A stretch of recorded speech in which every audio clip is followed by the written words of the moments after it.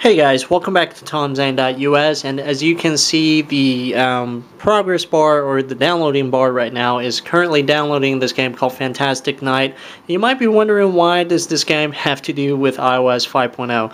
Well, I'm trying to demonstrate one of the newer features with the iOS 5.0, which is the software OTA, the software over-the-air update. So basically what that means is, so long as your iDevice, iPad, iPhone, iPod is connected to a Wi-Fi or 3G signal, you will be able to actually, if any purchases made through iTunes, or be it on your PC or Mac or maybe just another device as well, as long as you purchase something through the iTunes store, after it downloads onto the device on which you made the purchase, your iDevice or your iPad, iPhone, or iPod will automatically sync and try to get that information from iCloud, and then so iCloud will say something like, "Oh, you just purchased Fantastic Night," and it checks your current iPod, iPhone, or iPad, see if it's already downloaded onto that device. And if it is not, it will automatically start. So I will speed up the video now, and I will resume the video when the download finish. And as you can see, it's right here. This is the Fantastic Night that I have just downloaded onto my computer, and actually, just an observation, this one finished before the one finished on my PC. So I guess once I click the purchase button on my iTunes on my computer, it simultaneously syncs that information to all of my devices, which are also connected to the iCloud. That is why I guess both devices started together, and maybe just my iPad is a little bit faster at downloading it.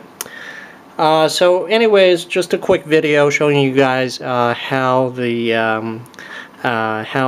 iCloud feature works now. And so basically it is in here under the store, and it says automatic downloads, and notice it also has music. So any music you get from iTunes, you will also be able to simultaneously sync to it, and that's what I will show to you guys now.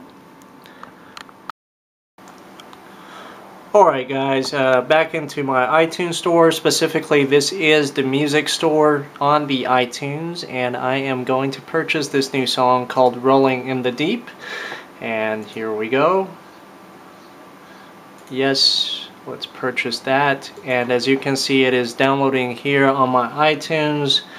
And let's see if it's now synced on my iPad as well. And so for those of you who are just watching this video for the first time, or seeing this interface for the first time, this is indeed the new music player in iOS 5.0, and this is under the artist. So we have right here, and the song I just purchased, Rolling in the Deep.